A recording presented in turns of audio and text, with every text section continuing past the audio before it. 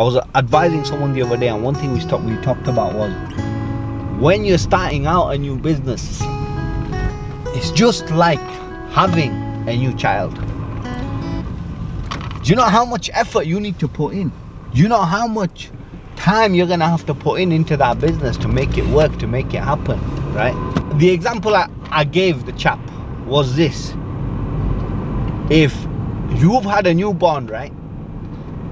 And for those of you who haven't had a child, let me tell you how it works. So you will have seen babies and or heard at least, right?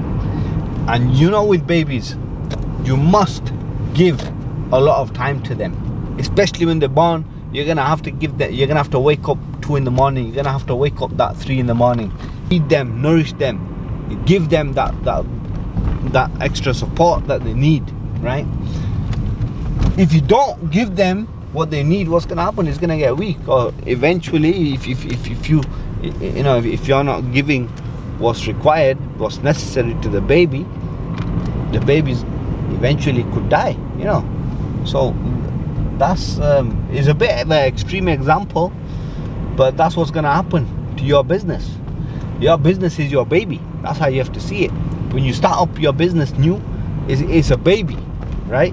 You're gonna have to nourish it. You're gonna have to put them extra hours in. You're gonna have to, you know, some people think they're gonna open a business and that's it. It's gonna build itself. Yeah, I've got a business, I've got a name now, and it's gonna happen now. It doesn't work like that.